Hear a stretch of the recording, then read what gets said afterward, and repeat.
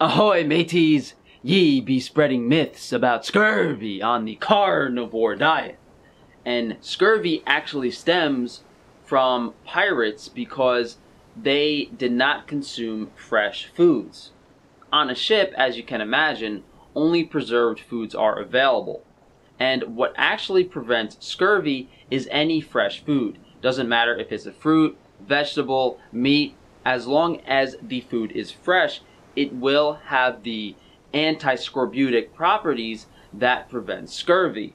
So, where did this idea actually originate? This study explains it best.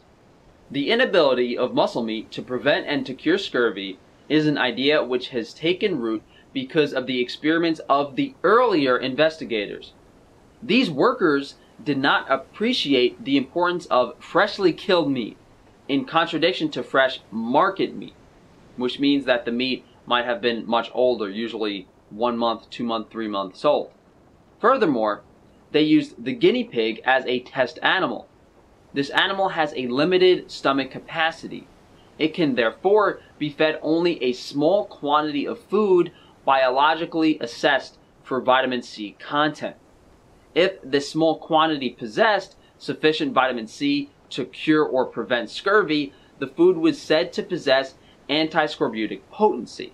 If, however, this small quantity did not contain sufficient vitamin C to cure or prevent scurvy, the food was regarded as one devoid of anti-scorbutic potency. More recent experiments with freshly killed meat indicate that quantities fed within the physical capacity of the guinea pig possessed anti-scorbutic value. This is almost as bad as the lipid hypothesis. And for anyone who's unfamiliar, the lipid hypothesis, the idea that cholesterol causes heart disease, was based initially off of a study that showed feeding rats cholesterol clogged their arteries.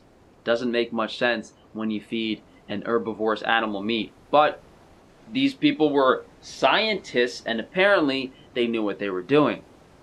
Meat does have pretty significant amounts of vitamin C, especially enough to prevent scurvy.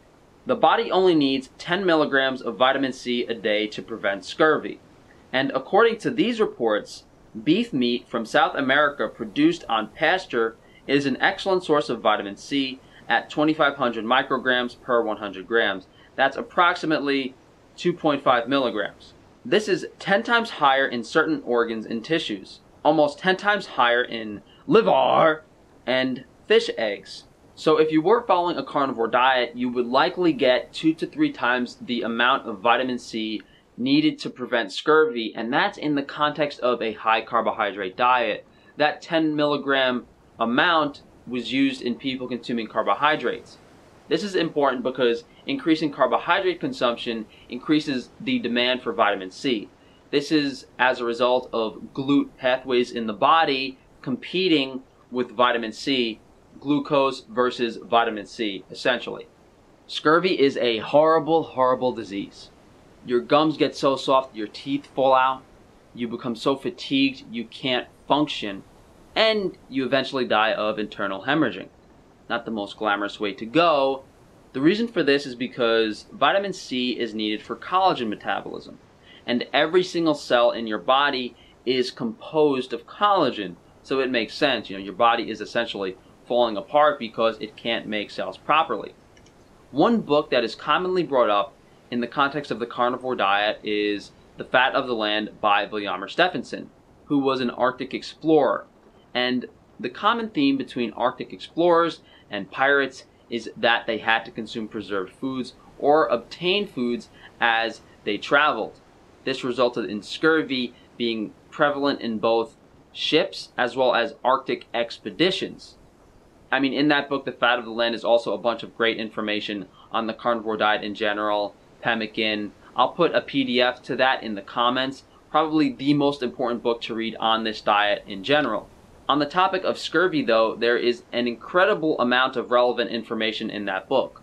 From them doing a 1-year experiment in a hospital of only eating meat and not developing scurvy, from them observing that consuming fruits and vegetables does not prevent scurvy if, they sat on a ship and oxidized, vitamin C being very prone to losing its anti-scorbutic properties, from sitting around for too long of a period of time, you would actually have to pick the fresh fruits and vegetables or obtain them every few weeks in order for them to retain their vitamin C content. One interesting observation that Stephenson made was that if you consumed only preserved foods for about 3 weeks, scurvy would settle in. It would get much more severe 10 days from that point, but scurvy was actually cured from consuming reindeer meat freshly hunted for 3 to 4 days. Upon making that observation, he always advised his crew members to never consume only preserved foods. Unfortunately, not everyone on these Arctic expeditions made it out alive because of scurvy. This is twofold. One, the conventional wisdom they had at the time was the same that we have now. They also believed that fruits and vegetables would cure scurvy. They didn't realize it had to be a fresh food in general. The second problem was they believed that sick people should only consume boiled foods. Maybe this was an observation they made because of bacteria in a poorly sanitized setting. I don't know. But those two combinations of things resulted in them consuming foods that had very little antiscorbutic vitamin C properties. So they would be consuming these preserved foods, they would get scurvy, then they would go hunt these animals, but they would boil the hell out of the meat and remove all the vitamin C. There's two great people to read about from that book, Robert Falcon Scott, as well as the Monk Expedition. I mean, really horrendous stuff. Like dozens and dozens of people died. Seemed like a very miserable way to go. On to understanding vitamin C. It occurs in two forms in the body, L-ascorbic acid and L-dehydroascorbic acid. In nature, it's in the form of ascorbic acid. The body then converts it into dehydroascorbic acid because that is the preferred form for uptake by most cells. Vitamin C has so many health benefits, it's really unbelievable. And it makes sense because of how many metabolic processes it's involved in. Most people understand the importance of consuming high vitamin C foods for things like fighting colds, which has definitely been demonstrated in studies. Immune system benefit through increased T cell production and immune response from the thymus gland. One point I wanted to make here was our understanding and importance placed on vitamin C. In the future, it's going to be placed on all the vitamins. When I'm talking about fat-soluble vitamins, A, D3, E, K2, omega-3 fatty acids, when I say all these things are super important for our health, our understanding of them will be at the level of vitamin C is at some point, and everyone will recognize their importance. Vitamin C can also improve absorption of iron, particularly non-heme iron. And this might sound great to vegans, but those GLUT1 pathways we spoke about earlier show that carbohydrate metabolism competes with vitamin C metabolism, and vegans tend to consume large amounts of carbohydrates.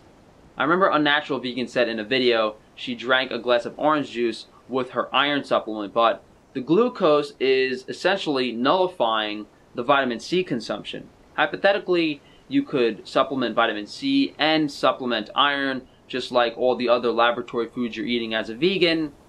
I think what's going to happen is the vegan diet is going to be recognized as something we should absolutely not be doing before we actually have research on these things. These pathways are very complicated. Clinical trials are very, very hard to conduct from an ethical standpoint, unfortunately.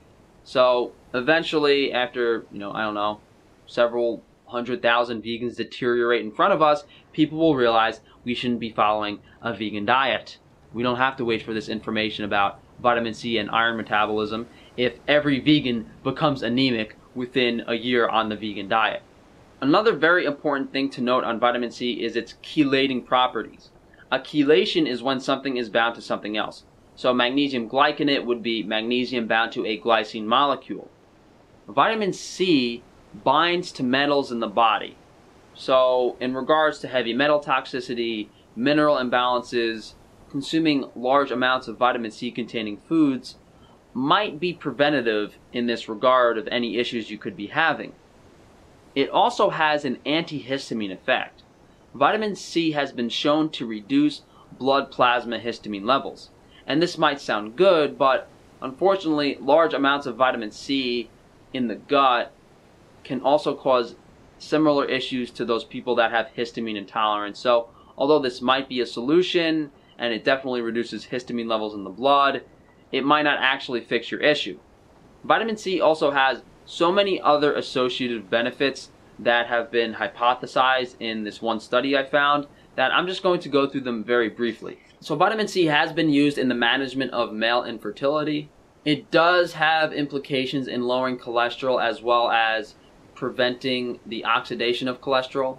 Reduced vitamin C levels have also been observed in diabetic subjects, but we spoke about this earlier with the GLUT1 pathways and vitamin C metabolism. So, high levels of glucose in the blood and low vitamin C makes sense. Vitamin C can also inhibit the excessive activation of the immune system to prevent tissue damage. It supports antibacterial activity. So obviously a lot of importance placed on vitamin C here. As I said earlier, I'm hoping that this importance is relevant to other fat-soluble vitamins in the near future.